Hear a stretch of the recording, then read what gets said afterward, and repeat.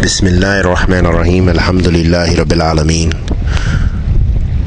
Wa sallallahu wa sallam ala nabiyyina Muhammad wa ala alihi wa sahbihi wa sallam.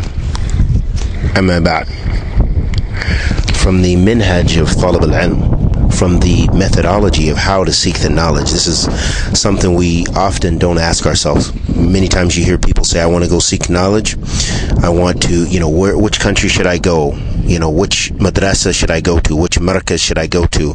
Should I go to Yemen? Should I go to Mauritania? Should I go to Egypt? Should I try to get into Saudi universities? Or whatever the various places that people try to seek the knowledge. And this is a most noble and great endeavor for the Muslim to undertake and to seek knowledge on how to worship their Lord subhanahu wa ta'ala properly.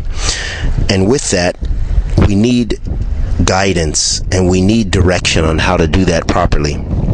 And one of the most foremost important advices, and this comes from a very beneficial book called Minhaj Salaf fi Talab al-Ilm. This is from the guidance of the Salaf in seeking the knowledge. And from that guidance is that first and foremost that we have ikhlas lillah subhanahu wa ta'ala, as the Prophet sallallahu alaihi, as Allah subhanahu wa ta'ala says first fi kitab al-kareem, وَمَا أُمِرُوا إِلَّا لِيَعْبُدُوا اللَّهَ مُخْلِصِينَ لَهُ الدِّينَ حُنَفَاءَ وَيُقِيمُوا الصَّلَاةَ وَيُؤْتُوا الزَّكَاةَ وَذَلِكَ دِينُ الْقَيِّمَةِ. Allah subhanahu wa ta'ala makes clear that ikhlas, that the earlier nations were only ordered to have sincerity to Allah subhanahu wa ta'ala in their worship of Him and Him alone. And so talab al-ilm is ibadah. Talab al-ilm is ibadah. So it's imperative for us to know that is talab al-ilm, seeking the knowledge, is a type of ibadah. It's a type of worshiping Allah subhanahu wa ta'ala. So first and foremost, the person needs to know that they need sincerity to Allah subhanahu wa ta'ala to come closer to Him, that they're seeking knowledge in order to worship Allah subhanahu wa ta'ala alone better, on basira wa fiqh. And the other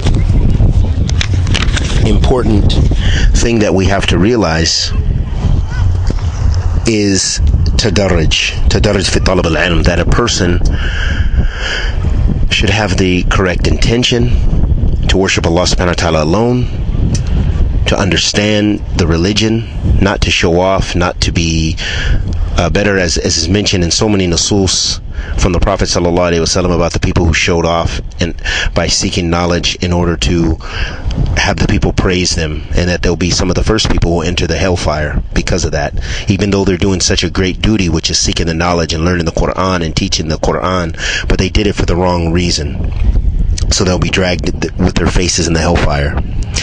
And so that sincerity for the sake of Allah subhanahu wa ta'ala, to come closer to Allah, is imperative, and that will give you tawfiq in your talab al-ilm. And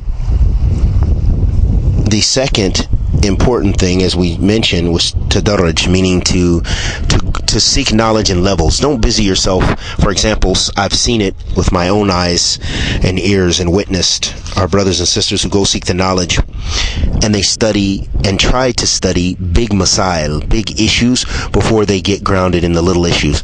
Begin with tawheed, and begin with learning the Arabic language, and begin with the Quran and the Sunnah of the Prophet sallallahu alaihi wasallam, as many of our ulama have shown us that's the way, that's the madhab of the Salaf. The Salaf used to begin with the Quran, but also you must have the intention and begin with good manners, that you must have sincerity to Allah subhanahu wa ta'ala and have good akhlaq and adab.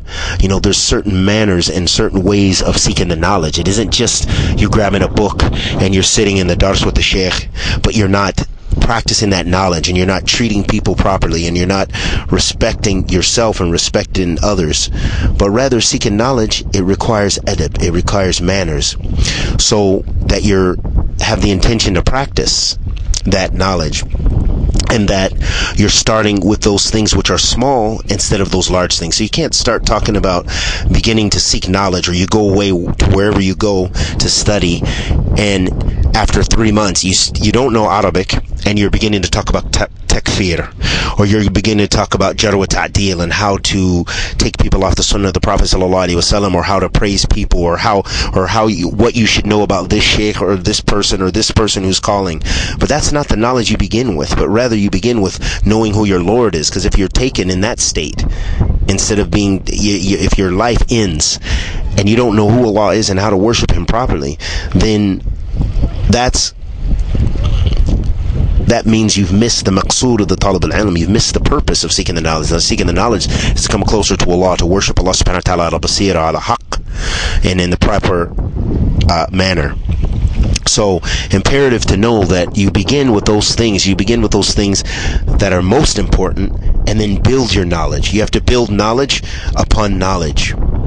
That you don't begin with those things which are major masail and things that have ikhtilaf kathira, and you don't even know the small things like tawheed and fiqh al-ibadat, things like how to make tahara properly, to prepare yourself for prayer, or how to make wudu. And I've seen countless times, and even myself, when I began to seek knowledge many years ago in Yemen, I can remember sitting in the masjid talking to a Yemeni with my very, very, very limited Arabic at the time.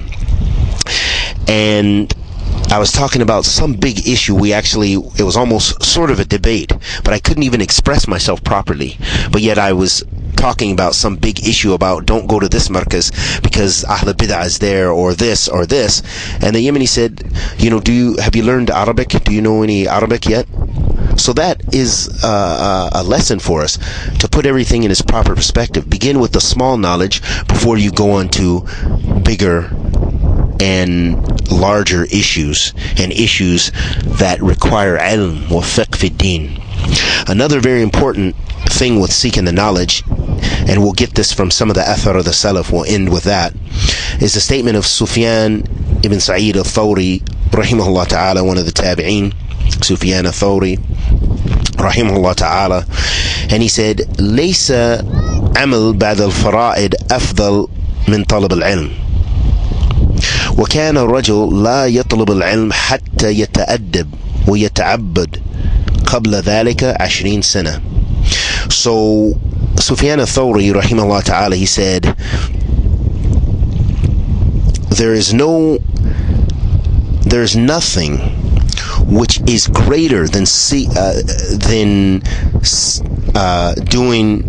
There's no greater deeds to do except for the obligatory duties. There's no greater deeds than the obligatory duties, and the only thing after that is talab al-ilm. And a man, meaning a man from amongst us, did not seek the knowledge until he learned manners and worshipped with those manners 20 years. So that's a statement attributed to Sufyan al-Thawri rahimahullah ta'ala, and very beneficial for us, this statement, to show us the importance of manners, of having the correct manners on how to sit, how to be humble, not busying yourself trying to refute the same person you're trying to take knowledge from. If this is a person well known from the sunnah of the Prophet sallallahu alaihi wasallam, then benefit from them and learn manners from them. Learn their manners and sit and ta'addab and seek knowledge in that fashion. Another statement attributed to Abdullah bin Mubarak rahimahullah ta'ala, he said, كانوا يطلبون الأدب ثم العلم. He said they used to, meaning mentioned in the Salaf, those who preceded him, and he was a tabieen or itba' tabieen. He died in 181 Hijri, and he said that they used to work on their manners, then ilm.